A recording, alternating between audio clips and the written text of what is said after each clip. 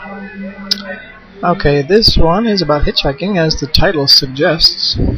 I've been hitchhiking fairly regularly now here in Romania. I'm not sure I ever hitchhiked in America, but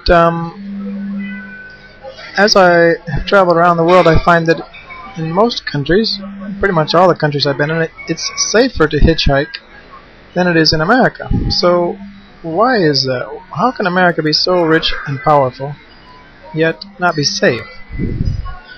So I tell people here about this, and they find it hard to believe. I tell them that in America it's either too dangerous, or it's illegal, or both, to hitchhike. And by the way, when I was in Canada, when I lived in Quebec, they had just changed the laws to start making it illegal to hitchhike in Quebec. They had already made it illegal to hitchhike in Ontario, but now they made it illegal to hitchhike in Quebec too. And people in Quebec were telling me that Quebec almost always follows the same laws as Ontario, but a little bit later. And the Ontario and the English-speaking part of Canada obviously is more closely connected to the British culture, and the French-speaking part is obviously more connected to the French culture. And in France, they're less controlling than they are in England. I don't know if you know that, but once you start traveling, if you've been to both France and England, and you talk to French and British people, you quickly can notice that. Also, something else about hitchhiking is that, well, two more things. I'll stop this for a second to make a note. Okay, the first thing I was going to say is that I met this girl last year who was 17, almost 18. But she told me that I think when she was 16, she and a friend of hers hitchhiked, a female friend of hers, hitchhiked to all the way to Spain from Estonia. And then I met another Estonian who, when she was about 17, she hitchhiked with a guy that she just met through the internet, I think down to Spain also. And these kinds of things would be inconceivable in America. And this is why I'm making these videos, because I want to inform people in America and people around the world the difference between America and Europe. Let's see. The other one was that yesterday when I was speaking with Alexandra, I was talking about this idea of hitchhiking, how it's safer to hitchhike here in Romania.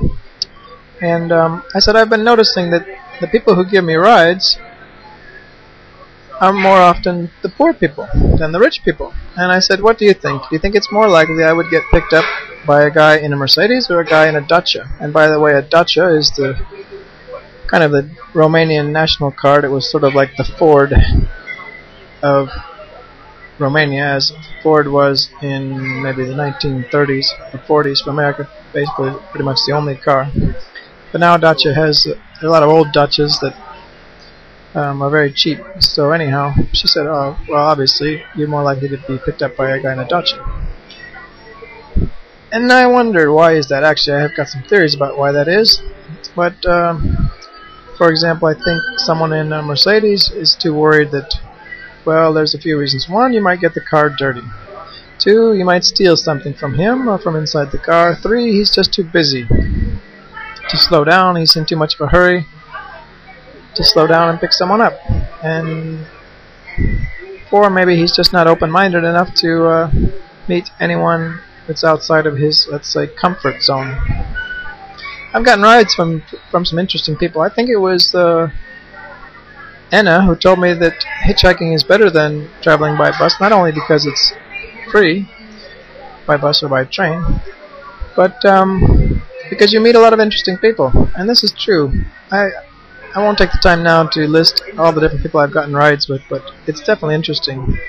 The other day, for example, I decided to try to hitchhike all the way from Brasov out to this little village I'm staying in named Volcele. And I think I got 3 rides by 3 different people.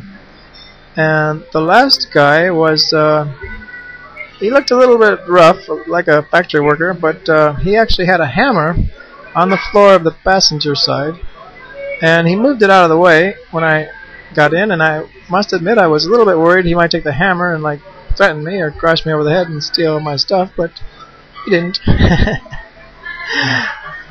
Okay, that's the end of this video. He turned out just to be an electrician, I think he said. He couldn't speak in English, but well, I'm getting to know enough Romanian now that we could have a mini conversation. They always find it very interesting and humorous when they pick up an American hitchhiking on their roads here.